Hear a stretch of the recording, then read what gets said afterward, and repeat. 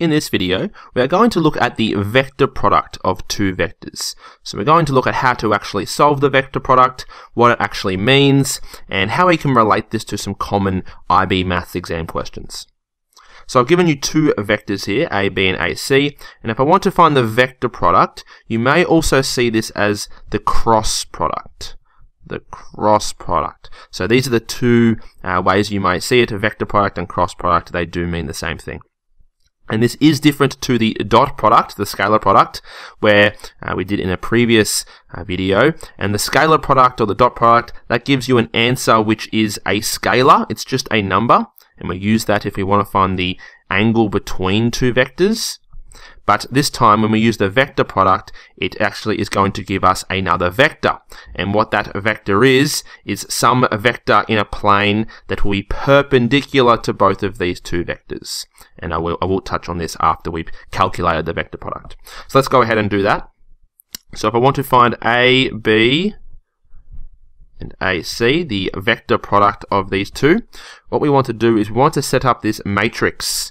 So we put a line here, and the top row we put I, J, and K.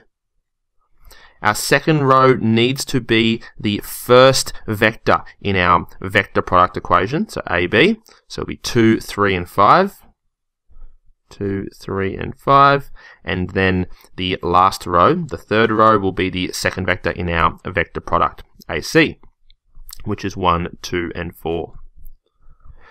Okay, now to solve, to find our vector product, we need to use this system here where we look at firstly I, and we need to find the I component of our vector product. And the way we do that is we cancel out the rest of that row and that column, and we have 4 numbers left over.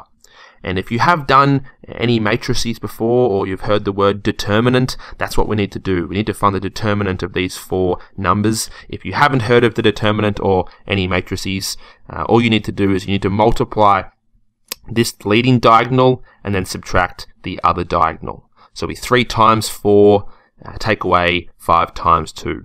So let's do that. So we're going to have 3 times 4, which is 12, minus 5 times 2, which is 10, and this will be our I component. Okay, now the second component, our J, something to remember, and unfortunately a lot of students forget this, the J term, before we put something J, this always needs to have a minus sign. So we need to put a minus only in front of the J term. Okay, so J, let's ignore the rest of that row and the J column, and we use the other 4 numbers. So 2 times 4 is 8, and we're going to subtract 5 times 1, which is 5, and that's our J term, and then plus, and for the K,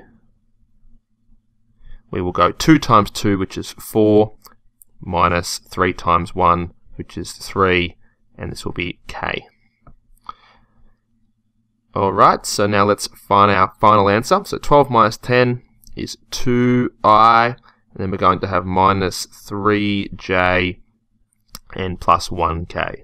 And we could write our vector as 2, negative 3, 1. Okay, so that's how we do the vector product. Hopefully you followed those steps. AB, the cross product between AB and AC is different to AC-AB. It's actually the negative answer because notice that the rows would be different, so these equations would all be slightly different, and you'll get the negative answer of this.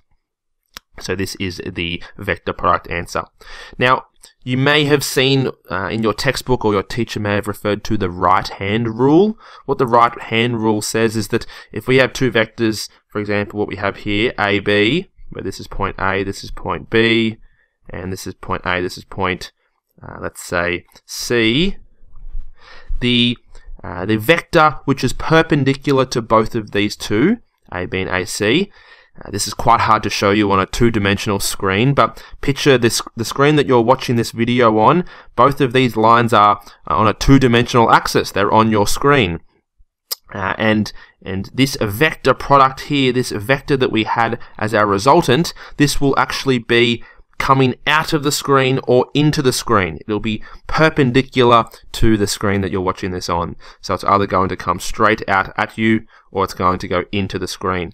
And to determine which way it's going, you need to look at what the order of the vector product. And if it's A, B, and AC, and we know that A, B, and AC have this shape here, we look at the first vector AB, and you need to try and align your right hand, so get your right hand out and align it to AB. So your right hand should be going across this vector here, and then you want to try and slightly fold your right hand into the second vector AC. And if you've folded your right hand into that, have a look at where your thumb is pointing, and if you've done this correctly, your thumb should be pointing up. It should be pointing up out of the screen. And that tells you the direction of this vector product resultant here, because we know that this should be perpendicular to both of these, and if it starts here, it's either going to come out of the screen or into the screen, and for this case, it will be coming out of the screen. If we wanted to do the cross product of AC and AB, this would be slightly different, because if you aligned your right hand to AC and tried to curl your hand into AB, it would be a long way to curl, so this actually wouldn't work. You would need to flip your hand such that your thumb is pointing into the screen, and then you would curve your hand into AB, and therefore you will realize that your thumb will be into the screen, so you could make the assumption that the vector product will be going into the screen, not out of the screen. Now this is very important when you're doing the vector product of things in real life, and you want to work out whether it's going in one of the dimensions, either up or down.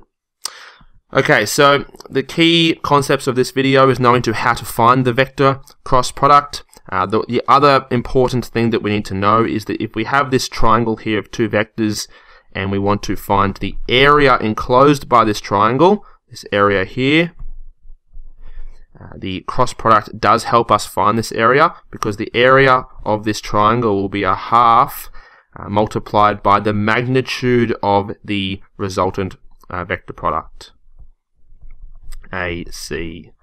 So this vector that we just found here, if we take the magnitude of this, just using Pythagoras, and then multiply that by 1/2, we've actually found the area of this triangle. And if you don't have the half here, if you ignored the half, you would actually be finding the area of this parallelogram here.